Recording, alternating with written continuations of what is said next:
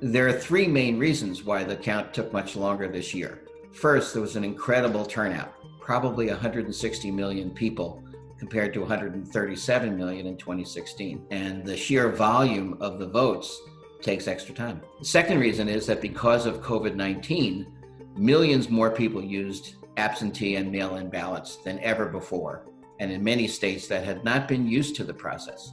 And third, the process of counting the ballots is a multi-step process that simply takes time. The integrity of the process is guaranteed in a number of ways.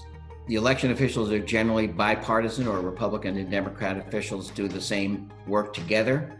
There are election observers from parties and candidates at all times.